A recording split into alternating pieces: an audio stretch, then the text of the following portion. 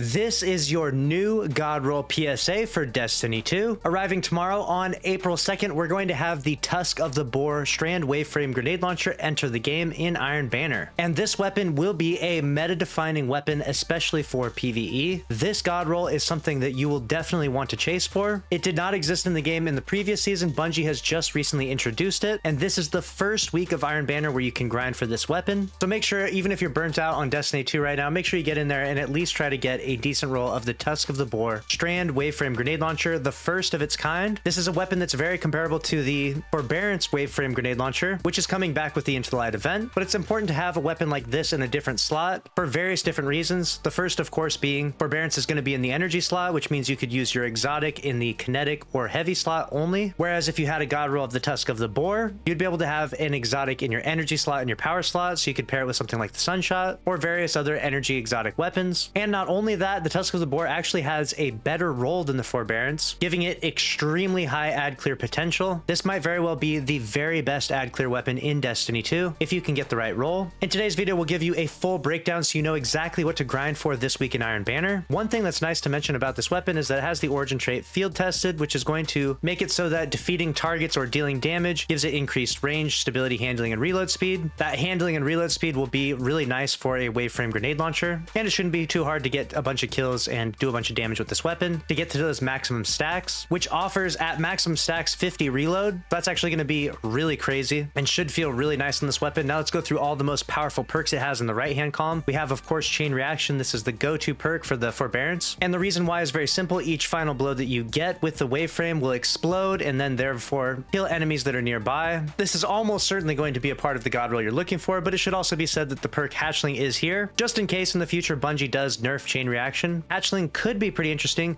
based on the number of threadlings it actually creates, because obviously you could kill like maybe 5 or 6 ads, and if it did create a threadling from each one, there's some potential there for ad clear. But overall, of course, we are going with Chain Reaction for the God Roll at this point in time. Third perk option is Bait and Switch, which is going to be getting some damage with your other 2 weapons, is going to give a massive buff to this weapon. Now, to some of you out there, that might seem really interesting, but usually you don't want to have to use your other 2 weapons just to buff your ad clear weapon. The Forbearance is so nice to use because you just swap to the weapon, shoot it once, and everything in front of it dies. But in challenging endgame content where one Forbearance shot won't actually clear the room, Bait and Switch could actually have some application. Next up, we have the perk Swashbuckler, which is going to be getting kills with the weapon or getting melee kills. Is going to increase the damage. I really don't think you want to run around getting melee kills while holding your grenade launcher out. I think that if you are going to go for the damage perk route, you're probably going to go Bait and Switch. But again, I would say Chain Reaction is just a better option overall. Next up, we have Vorpal. Now, this is definitely not a boss damage weapon. If you show up to the boss fight with the Tusk of the Boar, the LFG people are going to kick you, and honestly, rightfully so. Waveframe grenade launchers are not DPS weapons at this point in time. And lastly, we have the perk Deconstruct, which is going to do more damage to vehicles, Titan barricades, turrets, etc. It's not that interesting of a perk. We're definitely going to stick with Chain Reaction in the right-hand column here for the God Roll. In the left-hand column, we have Envious Assassin, which is going to pair perfectly with this weapon when you use your primary ammo weapon. Let's say, for example, Sunshot. You get a bunch of kills with your Sunshot, and then those explosions also get more kills. Well, when you swap to your Tusk of the Boar, it's not only going to be reloaded if you already shot it, but it's going to be overflowed, meaning there could be like up to 3 shots in the magazine, which is going to increase the ad clear potential of this weapon a ton, because if there is a room filled with so many ads, you could shoot 3 different Waveframe shots in 3 different directions. So Envious Assassin is more than likely going to be a part of the God Roll we're looking for here, paired with Chain Reaction. That's going to clear a room of ads in no time, and it'll actually be really fun and impressive to see. The next perk we'll talk about is Enlightened Action, which is going to be dealing damage, improves reload and handling. Now, this perk does actually pair really nicely with this, and some of you out there may never get an Envious Assassin Chain Reaction roll of the Tusk of the Boar, and if that's the case and you only end up with an Enlightened Action Chain Reaction roll, that's not too bad. The next perk, however, we've got Grave Robber. Melee final blows reload this weapon's magazine from reserves. You're really not trying to run around with a Waveframe grenade launcher getting melee kills, so I'm going to say a hard pass for this perk on this weapon. Next up, we have Slice, which reads casting your class ability allows this weapon to sever targets on hit for a brief duration, up to a maximum number of targets. Now, severing targets is actually really nice, and you think there might be some application for this weapon, but the reality is that we want to shoot that Waveframe grenade launcher and watch everything in front of us die. We don't really want to sever all those targets, but if they were really powerful, like a bunch of majors, champions, or etc., severing all those targets reduces their damage output, so it might not necessarily be the worst perk ever here, but it's certainly not the go-to perk that you're looking for. Next up, we have Slideways, which is going to be sliding, partially reloads the weapon's magazine. This one's not too bad either. You can shoot a shot of it and then slide to reload. It does have a decent cooldown, so it's not as reliable as a perk like Slide Shot. Even though I know the two sound very similar, they are very different. So even though this could potentially reload your weapon really fast, I would still favor Envious Assassin over Slideways. And lastly, in the left-hand column, we'll talk about Pulse Monitor. This is going to automatically reload the weapon when you're wounded, even if the weapon is stowed, which can be nice because obviously you're going to get your shields broken from time to time, and having Pulse Monitor proc to auto reload the weapon isn't too bad of a perk, but it's not reliable enough to be our go-to reload perk for any given weapon. So we're definitely going to favor Envious Assassin over Pulse Monitor, and that's going to round out the god roll in terms of the two powerful perks. Next up, we'll quickly talk about the magazine. There's only two options, and one is overwhelmingly better than the other, and that is high velocity rounds. This is going to give you 10 velocity, which doesn't really matter, but more so importantly, 10 reload speed. So just in case if you do need to reload this weapon, you want it to be fast, you want it to be snappy, and reload speed is going to do you a lot more than 10 velocity, 15 stability, and minus 10 blast radius. So high velocity rounds is the go-to magazine perk here. And then next up for the barrel, we're going to be going with quick launch for 15 more handling on this weapon. This will make the weapon feel extremely nice and smooth when swapping back and forth from it. And lastly, for the masterwork, which isn't as important, we'll probably go with reload speed, or handling is just fine, really either or. With either of these equipped, you can see we're almost at maximum stats in all the categories that we want stats, which is going to make this weapon feel extremely nice when you do get the god roll. It also needs to be said that one other reason why the Tusk of the Boar is better than Forbearance is for the fact that it is a strand weapon, and in various different activities there's different surges that Bungie is now placing on them. Like for example, if you're doing Crota's End this week, the surges are Strand Surge and Solar Surge, meaning if you used a Forbearance in that activity, you would be doing 25% less damage than if you were using the Tusk of the Boar. Bungie is using these surges on so many more activities now, which is why you kind of want a god roll of every affinity of every weapon archetype. Like for example, a god roll Solar Hand Cannon, Void Hand Cannon, Arc Hand Cannon, Strand and Stasis Hand Cannon, and a Kinetic Hand Cannon, all 6 of the current affinities. So that way you have the right tool for the right job based on the activity. If the activity says it's time for Arc Surge, then you can throw on that Arc Hand Cannon or the Forbearance, for example. But if the activity says Strand Surge, then it's time for the Tusk of the Boar. To me, this weapon will be absolutely irreplaceable, and I almost won't be taking this weapon off for a very long period of time. You're going to see me flying around in PvE using the Tusk of the Boar, the Sunshot, and an Eager Edge Sword for almost every activity from here on, unless it's an extremely challenging activity. Then of course we'll spec into that with different weapons. Maybe still using the Tusk of the Boar though for ad clear, simply because it's a strand weapon. One of the only reasons why people don't use Forbearance in challenging content is because it's not Arc Surge. But since Strand came out with Lightfall, Bungie likes to put that particular surge on almost all the activities, meaning that Tusk of the Boar is about to get extremely high usage rates, and it really is just a weapon that is a must-have god roll. I can't recommend enough that you go into Iron Banner and actually grind for this. And if you don't believe me that it's extremely good, well, stay tuned for the update video when I do get that god roll after grinding this out on my live stream on Twitch. Let me know what you think about the Tusk of the Boar in the comments below, and make sure to subscribe and follow the channel. Stay up to date on all the news in Destiny 2. Smash the like button, save this video. It helps me out a ton and I appreciate it. And as always, thanks for watching. I'll see you in the next one. Later.